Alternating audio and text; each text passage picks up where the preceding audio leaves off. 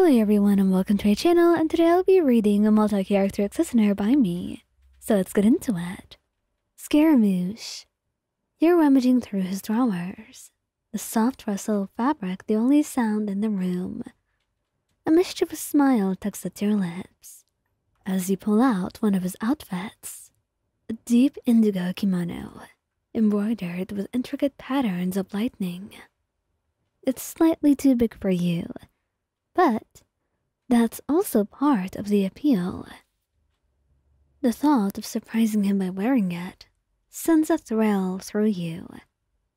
And as you carefully slip it on, the scent of him, a mix of cool wind and a faint touch of lavender, envelops you. The sleeves are long, almost comically so, and the hem brushes against your ankles. You turn to the mirror, laughing softly at the sight.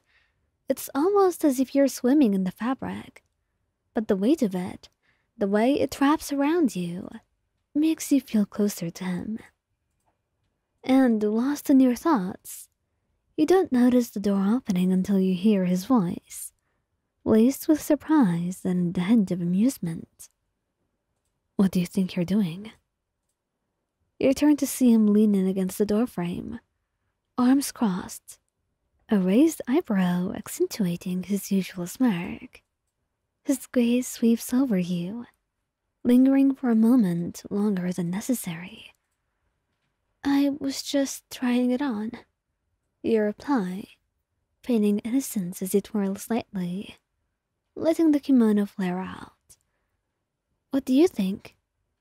He pushes off the doorframe, walking towards you with a slow, deliberate pace. "I think," he begins, his voice dropping to that low, teasing tone that always sends a shiver down your spine. "You look ridiculous, but also..." He stops right in front of you, reaching out to adjust the collar that's slipping off your shoulder, his fingers brushing against your skin. "You look good. Too good." You blink up at him, surprised by the compliment, your heart skipping a beat. "I thought you didn't like it when I touched your stuff." He chuckles softly, his eyes softening in a way that's rare but so precious. "Maybe I'm making an exception," he murmurs, his hand slipping to the back of your neck, pulling you closer until your foreheads touch. "Or maybe I just like seeing you in something that's mine." You smile, leaning into the warmth of his touch. "Does this mean I can borrow your stuff more often?" You ask, looking at him pleadingly. "Don't push it," he replies, but the softness in his gaze betrays the words, and you cannot quite control that yet. His lips brush against yours in a fleeting kiss, gentle, but enough to convey everything he does not say out loud. And he definitely loves seeing you in his clothes. But don't count on him complimenting you loudly a lot. He gets a little bit shy, even if he will never admit it. "Lyney, you're in his room, as you've decided to stay over at his place today." And the lingering scent of his cologne was a comforting presence as you sifted through his pile of clothes on the chair. It was not very organized lately, but you don't blame him. He's had a lot of missions, so he did not have time to put them back in his wardrobe. But as you looked through the stuff, a flash of red caught your eye, and you pulled out his coat. It's a deep crimson fabric, adorned with elegant golden details. And you just decide to slip it on. It looked very fancy, probably something he used before on the stage, and it fell around you like a warm embrace. It's a bit big on you, the sleeves dangling past your hands, and the hem nearly brushing the floor, but it still makes you smile. You twirl in front of the mirror, the coat flaring out like it does when Lyney performs his tricks on stage. You imagine him watching you, that ever-present smile, and his eyes would be sparkling with amusement. If only you could perform magic tricks as well. Lost in your thoughts, you don't notice the door creak open, or the fact that he has the exact same face you imagined, only for a different reason, until you hear his voice. Well, well, what do we have here?